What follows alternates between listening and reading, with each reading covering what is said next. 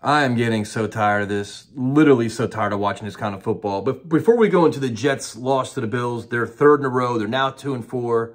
Their season's spiraling completely out of control while the new coach is going to take a hard look at things, the things that we've seen for the last 3 weeks.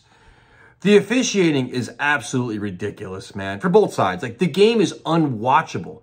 Every other play is a flag. I know the Jets had 11 penalties for 110 yards.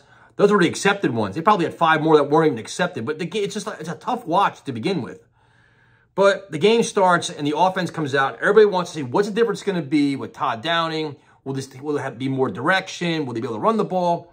And surprisingly, the Jets offense actually moved the football. Garrett Wilson and Aaron Rodgers looked like they were back in sync. The passing game was more fluid. Breece Hall was getting big splash yards. He had over 100 yards rushing. Lazard and Garrett Wilson had over 100 yards receiving. But good teams find ways to win. Bad teams find ways to lose. And the New York Jets are just a bad team. They are drastically overrated by myself and a lot of other Jet fans and even analysts, as collectively they're just not a good team. So the offense, while it's much improved, has so many friggin' problems and makes so many mistakes that they're to the point now where Aaron Rodgers can't carry them or overcome them. The offensive line is a mess. Tyron Smith, as he's a Hall of Fame player, has ridiculously struggled for this team. He's getting torched, he's getting burnt, and if he's not doing that, he's committing major penalties on the goal line of all times that are just hurting this team. The team will never bench him because they don't want to play Olu now. It's a problem. But instead of leaving him on the island, how about you give him some help? Morgan Moses has been banged up. He's struggling over there. He's doing the best he can. There's too many guys running in free. The holding calls. Aaron Rodgers is getting the ever-living shit beat out of him. Even if the Jets did win this game, the way they're letting Rodgers get hit is not sustainable. It's just not going to work. So you have offensive line that's not consistent. The passing game, when the Jets did have success, they were passing the ball effectively to set up the run. Still no Mike Williams involved. I know the play happened late in the game, but he's not being effectively utilized. Still no use of Conklin. For whatever reason, they're going to Rucker in big spots. He's not contributing. But their offense still put up almost, 400 yards of offense? The offense did enough to win, but it was just crucial penalties at the worst possible time to always set them back. So that's a problem. Then you have the kicker, where the Jets were 1 for 4 in the red zone, and it's like the goal line play calling makes absolutely no sense. I've been begging for a fade pass to Mike Williams for about a month now. That doesn't happen. Then, it's like the one Brown Allen touchdown worked. They had a holding call for no reason whatsoever, which is just like, there's no rhyme or reason. Like, they just can't get out of their own way. They literally can't.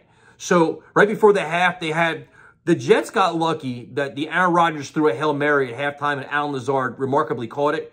Lazard made two incredible catches tonight, and then he'll drop an easy one, which is maddening. But the halftime Hail Mary saved the Jets because they're on the verge of getting blown out. So you had a glimmer of hope. Fine. The defense is an utter disgrace. This team talks like they're a great defense, and they have all these social media posts and top five this, top five that. They got absolutely manhandled all across the board on every level. The Bills came in. You knew the Bills were going to run the ball. They ran it down their fucking throat whenever they wanted to. The Jets couldn't contain the edge. They couldn't tackle. They couldn't wrap up. They couldn't do anything. And it was embarrassing. And then you look at a guy like Kinlaw, who had 3 penalties, just laughing on the sideline. Then these guys are getting personal fouls for roughing the passer in crucial spots. They're undisciplined. They lack gap integrity. They lack everything. It's just you're watching it you're just disappointed and disgusted on every level. There is no pass rush at all, nothing. And when they get to Josh Allen, then there's no spy to cover him, or they're missing a tackle or taking terrible angles. So they obviously missed Jermaine Johnson drastically. They also missed John Franklin Myers and Sheldon Rankins, and anybody else can stop the run because they can't do it. I just can't believe what we just watched. There were so many missed opportunities here where if you look at it, where it's like this team, if they were even just fundamentally sound, they win the game by 10 points. But they're not.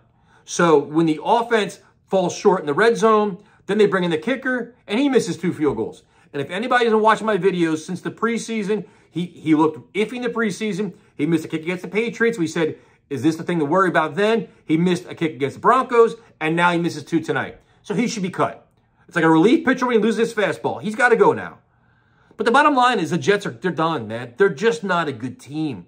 Like, this is a 7 or 8 win team. You know, right now they're not getting Davante Adams. And then why does Davante Adams want to come here for a 2-4 team that can't get out of their own way? He wants to go to a winning franchise. He'll probably go to Bills, maybe the Ravens. He's going to go anywhere but the Jets. The Hassan Reddick thing, who cares? It's too little too late. The team, they're running out of time. Like, they're like, oh, we're going to take a hard look at this, a hard look at that. You're a heavily penalized team once again. You self-destruct once again.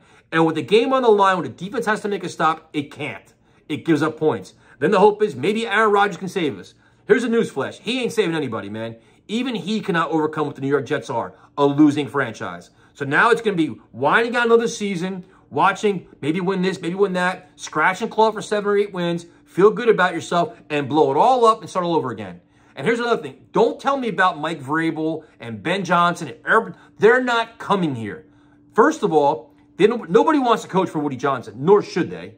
Second of all, there's no quarterback. Aaron Rodgers won't be here, and you're not going to have a top 5 pick, top 10 pick. So where's your quarterback? What's this great package you're going to offer to this prospective head coach to come here? Meanwhile, you have a lot of guys in the last year of their contract, and your superstar players are probably tired of losing, and they're not going to want to be here. So look, we're talking the same old shit all over again. Tonight was a mess, man. Like, you look, I feel bad once again for the fans that go to these games and you watch a penalty-riddled, disgusting, sloppy mess.